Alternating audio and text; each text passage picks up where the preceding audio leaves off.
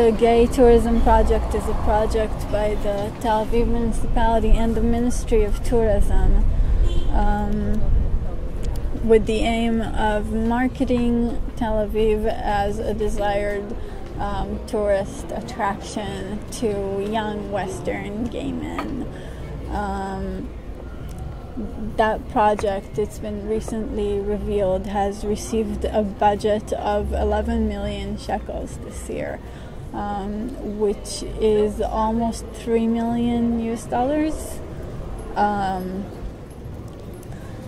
I think that all of the organizations in the Jewish Israeli community combined, all the LGBT organizations, receive a total budget of maybe 100 or 200,000 shekels by comparison, which really shows the government's motivation here, which is, it's not just symbolic, it's also financial and capitalist.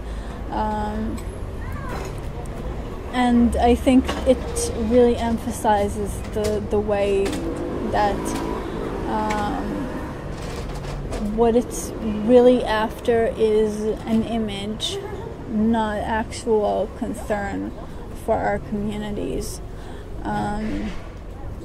It's a lot more about marketing Israel and creating a certain type of discourse around it, but it's not about changing reality in any way. It's not about trying to make this a better place for us to exist in. It's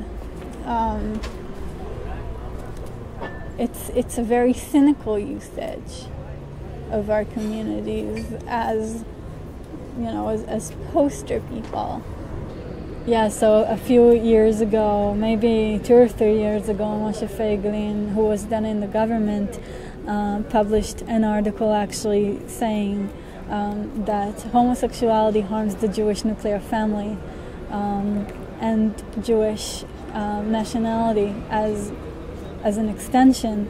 And I think that's part of a lot of that sort of tension between, in particular Israeli context, between militarism and LGBT. But on the other hand, it also provides a lot of potential and actual power to Homo-nationalism, which is the incorporation of homosexuality, of certain types of homosexuality, mainly cis and white, the incorporation of that into the national narrative in order to justify and reinforce nation building and military aggression. And I think the gay community, the mainstream gay community in Israel, has really used that and adopted that. So there's a lot of talk about gays in the military.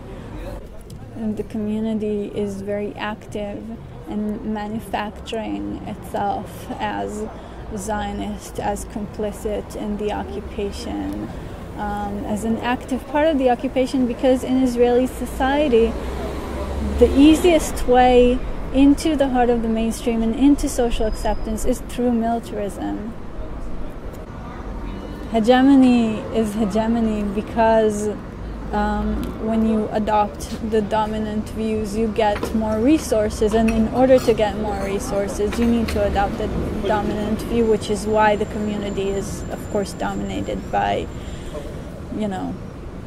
all of that.